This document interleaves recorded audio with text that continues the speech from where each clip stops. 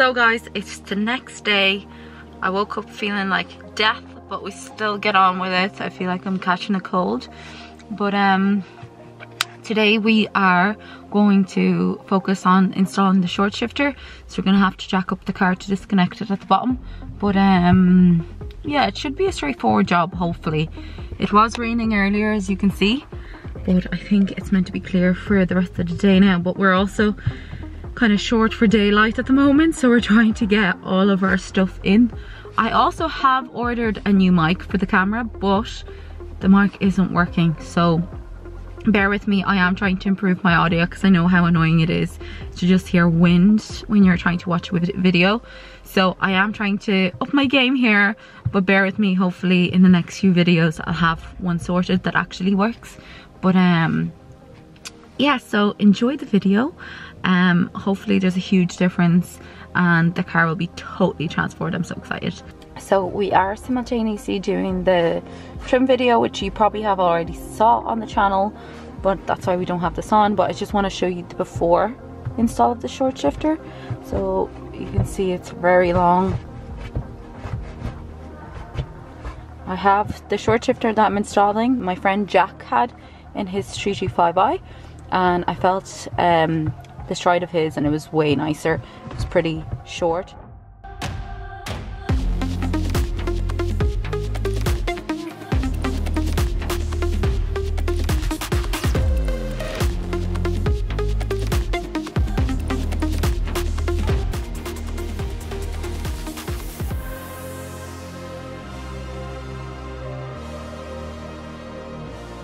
We have a low profile jack, but it's still not.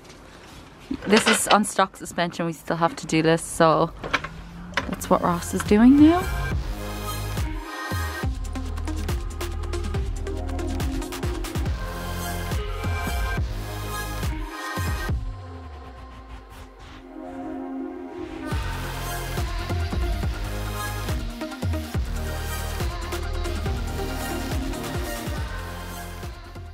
Hey guys, there's actually no videos on E82s and how to do this, so we got inspired from an E46, or is it an E60, but they obviously are a much bigger car and there's more space to reach in. So first thing, I'm gonna just wing this, guys, so you can learn with me or you can totally judge me. But first of all, I'm gonna take off this heat shield because it's in the way, and then we're gonna try get around here to try and loosen it. So sorry now. So I'm gonna take this off first. You got it. Yay! Okay, so now we can bend this back somewhat to access right there. That's your finger, your camera.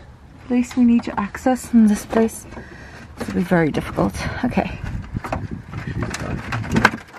Do you see it? It's right up there. We can see. You can see the gear stick from here. That's the clip that we have to pop out. There should be a washer there as well that we have to take off. And then this rod here, over here, I don't know if you can tell, has to pop out to the right. So we've very limited space to work with. So yeah, let's try that. We need to just get a longer screwdriver to try and pop that out. So this is the clip you have to take off.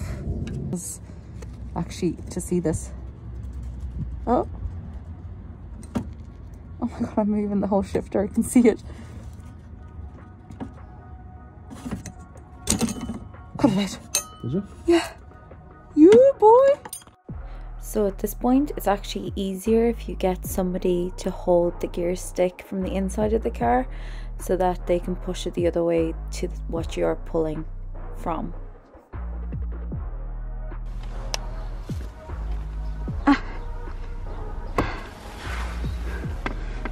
Yeah.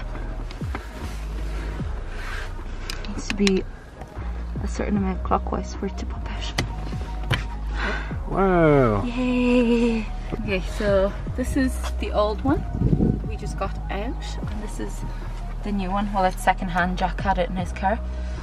He switched to an RTD shifter, which I'd love to do, but I don't have the money to do that now.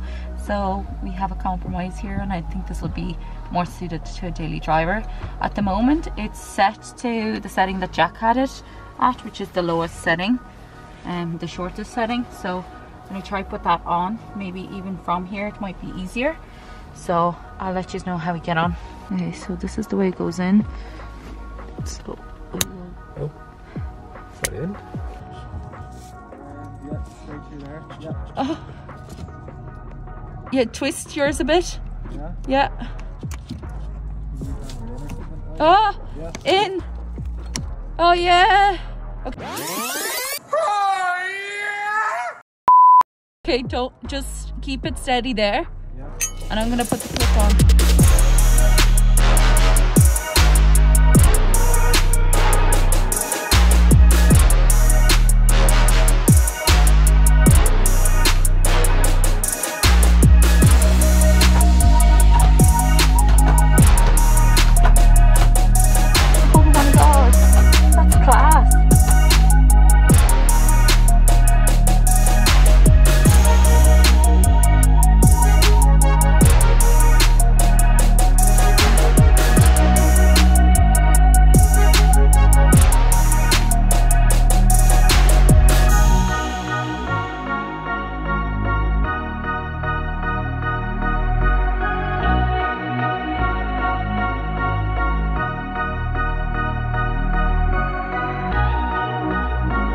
So, feel a bit dead at this point, but the sickness is getting to me, but the short shifter is in place. So we followed the same procedure as when we were taking it off. That padding is in there, and this is the second last touch. So we're just gonna pop that in. Okay. Oh wow, that's looking so good. I have ordered a different gator, so that should come in soon as well. Just pop this on. Ooh.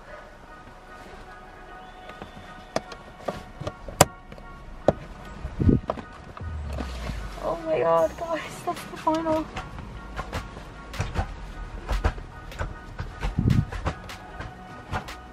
So guys, that's a wrap on how to install a short shifter on an E82 135i.